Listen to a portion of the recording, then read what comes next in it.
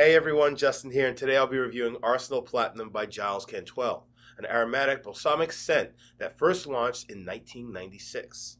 It opens with notes of bergamot, lemon, galbanum, and mandarin, leading into a heart of lavender, neroli, violet leaf, and anise, and ending in the base of wood, vetiver, and incense.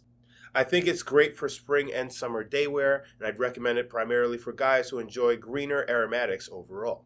Well guys, that's all for now. I hope you enjoyed this review, and please don't forget to follow FragranceX on Facebook, Instagram, Twitter, and Snapchat, and please subscribe to our YouTube channel.